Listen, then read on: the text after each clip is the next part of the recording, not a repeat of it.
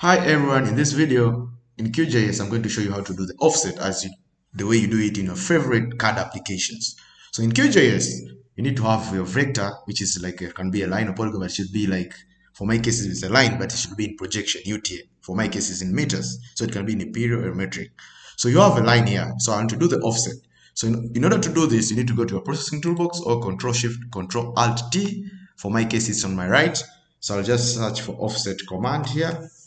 So that means it selects the offset lines in vector geometry. So by double clicking it, so it shows this how algorithm works. So to make sure the input layer is in projection, for my case it's in 36 south of equator, then this algorithm, that means putting a positive number, it will appear on my right, and putting a negative number of that distance, it will appear on the left. So I'll start with the positive number. For my case I'll start with 10 meters. Then segments 8, join style, this is about joining. Then create temporary layer. So it will create a temporary layer in the cache memory.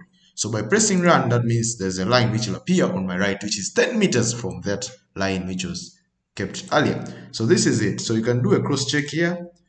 It appears on the pane on sort of like gray color. So like orange color. So here by doing a cross check, it's almost 10 meters.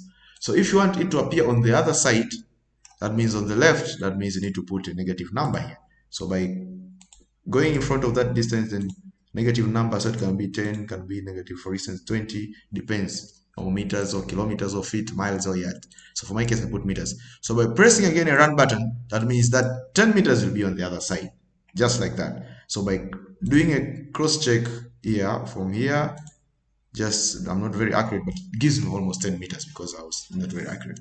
So this is the way of doing it. So this is the way of doing offset in QGIS as the way you do it in your CAD applications.